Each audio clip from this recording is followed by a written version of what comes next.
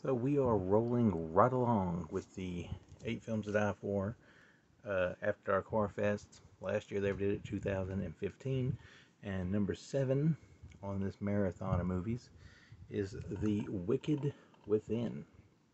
Now, it's a little bit of a mixed bag with this one. What we got here is we got a family that had a tragedy, so they're kind of estranged. So they all come together, and there's some hidden issues there.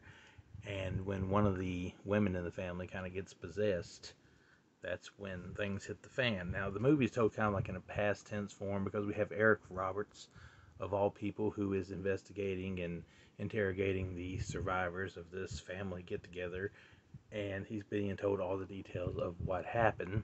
But the gist of it is something, maybe the devil, maybe something else, has possessed one of the women in the family, and a lot of weird stuff happens, and we find out that there was a death in the family and it was a child, and that maybe there's some circumstances surrounding that not everybody in the family was clued into. There's also some other secrets, and I would just basically say it's a bunch of somewhat bad performances, some cliched twists and turns along the way, and just not really my type of movie. I mean, it's a horror movie, so you have to throw some logic out the window when you watch it.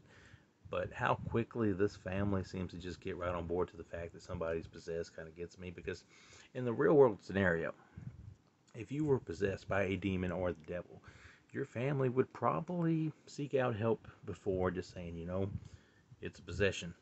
And that's basically what happens here. Is everybody's like, oh, she's possessed, and someone just so happens to know a medium, and then when things go how they go there, somebody knows a priest.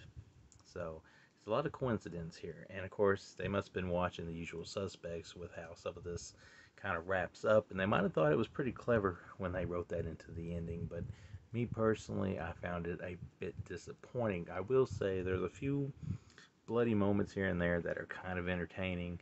It gets better near the later half of the movie before it wraps up, but when you get to the kind of silly twist that it's got, and some of just the awful, awful dialogue this movie possesses, it's not very good. So I'm gonna be, I don't want to be generous. I'm just gonna go ahead and give it a 2 out of 5.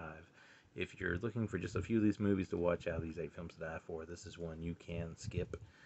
Um, We've seen possession movies done a million times. We've seen them done a million times better. We've seen a motivated Eric Roberts back in the day.